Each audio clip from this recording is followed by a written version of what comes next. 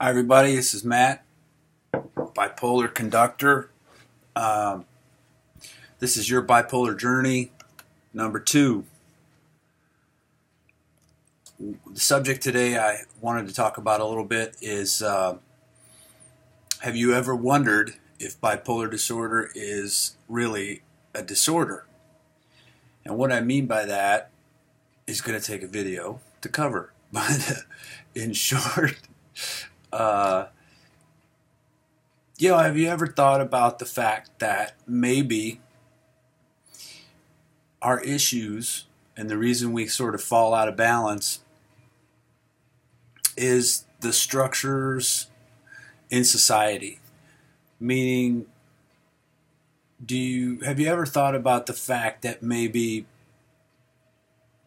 we're not adjusting or adapting well to a world that is maladjusted? In other words, I'm trying to find the best way to say this without causing confusion, but it's really semantics. It's like terms that you would choose to describe one thing or another. We have this sense of normalcy. Of course, the way our society is structured seems normal to everyone, but think about this, for example. Joe Rogan talks about this in his podcast. For like a million years, we were hunter-gatherers. We had to find our own food, collect our own food. We were physically active. We were out in nature. We were communing with nature and so forth. And then within the last 1,000 years, we've become a species that's living in cities, living in houses that are not natural, that are not in sync with nature. We close ourselves off from the outside. We cleanse the air as it enters into our furnaces, and we filter out all the stuff that's in nature, like pollen. We recirculate that air. We have artificial light in our homes and artificial light in our workplaces. In short, we have chlorine in our water, fluoride in our water, things like that. So our food system has hormones in it, pesticides. All of these things as a whole create a very unnatural existence. The systems that we build have a very unnatural existence. We go to the grocery store to get everything, and then, like I said, it has all that stuff in it. And these things you put it all into your body, and the culmination of everything that you put into your body sort of throws us out of balance. And then some people adjust very well to that, and some people don't adjust very well to that. Some people adjust to hierarchical structures of power, and some people don't. Some people adjust to social norms, and some people don't. Some people can get used to a drone-like lifestyle where you just go to a job 8 hours a day and punch a clock and do a job, get that paycheck at the end of the week, use that paycheck to pay your bills, go back to that job and do that for an entire life.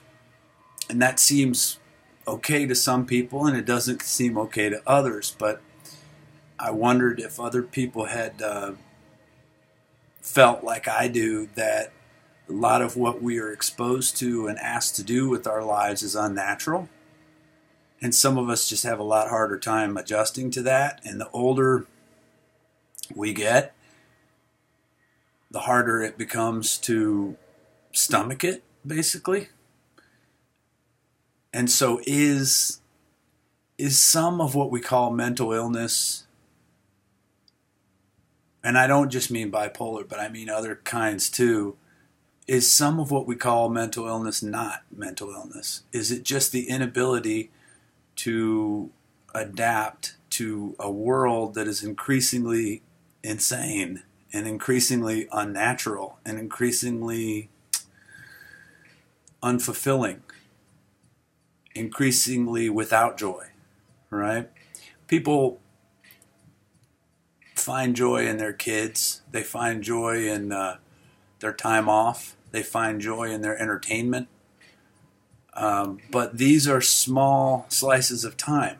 When you compare that to the amount of time you spend at work and the amount of time you spend, maintaining this, what I would posit is an unnatural lifestyle. So is anyone else on that train? Do you feel that maybe some of what bipolar disorder is the culmination of all of these stimulants and toxins and different things that come into our bodies and our brains as a result of the way our systems work now and the way our society works now and the expectations on a person in that society. And, maybe some people just have a little bit more of an artistic or creative bend to them, and they find it harder to have an 8-hour-a-day job and work within that drone type structure. I think that's a perfectly reasonable position, and like I said, Joe Rogan talks about it a little bit in some of his podcasts that he does. I recommend checking him out. He's got some really cool thoughts and ideas, and he's traveled the country a lot during his years as a stand-up comedian and working for the UFC and stuff like that. So he's had the opportunity to talk to a lot of people from a lot of different walks of life, and he has a lot of different people on his podcast, and he's gotten feedback from them on some of his theories over the years. So I think check him out. Check out Tom Wooten, who is also kind of working on alternative theories about what mental illness is and what bipolar disorder is. And let me know what you think. I've had other discussions with people where you talk about how bipolar could be kind of like an X gene in a way, because it seems to me that we're tuned into things that other people are not. And it ends up being to our detriment, the way we live our lives and the way society is structured. And it ends up being that way. But it isn't necessarily that way if we were to exist in a different context. Like, imagine that we might possibly have a little bit different antenna. Maybe we're tuned into some of the macro level emotional shifts in society, and maybe that's more localized in our communities, or maybe it's more like a collective consciousness thing. Carl Jung talked about this a lot. If you guys are fans of Carl Jung, was a student of Freud and diverged from Freud in his belief that it's not just a neurochemical process that occurs in our brain. There's another component. There's a spiritual component. There's something that exists outside. Consciousness can actually not be encompassed with just the neurons and the chemicals in our brains. There's something else beyond that. And so if you're a fan of that style of psychology in Carl Jung, you may have been exposed to some of these ideas already, and you may have some opinions on this stuff too. It could very well be that what we call bipolar today were once, the soothsayers, the shamans, the people who were channeling something that, or artists, philosophers of the past, possibly guys like Aristotle and Plato found a way to express this side of themselves. But in our modern society, we don't have enough room for that. We don't have enough room for creativity. It's all about productivity and profitability. And we live in a capitalist country here in America, so I don't even think people realize how much we're indoctrinated into that style of thought. And so I wanted to see what other people thought about that. Those are some of my thoughts. Let me know what you think. What is bipolar disorder? Is it really just a chemical imbalance? Do you really think that prescription drugs are the answer? I don't. I mean, they fail 65% of the time. How could they be the answer, right? That's the way I look at it. But like, what is the answer then? So let's start talking about what bipolar disorder is. What's been your experience in terms of this side of the topic, this slice of the topic? Could it be an X gene? Could it be something that's just like a development that we're just beginning to head into as a human species?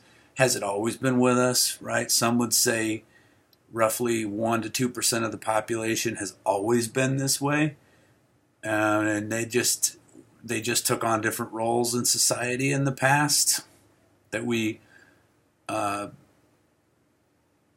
have fewer and fewer spots for these days, that in a world that's becoming increasingly crowded and in which competition for finite resources is increasing, that there's just less and less tolerance for the creative and the expressionists and the people who aren't contributing directly to the commerce and the solutions required to solve the problems that we've created with 7 billion people on the planet, right? So there's some of that too.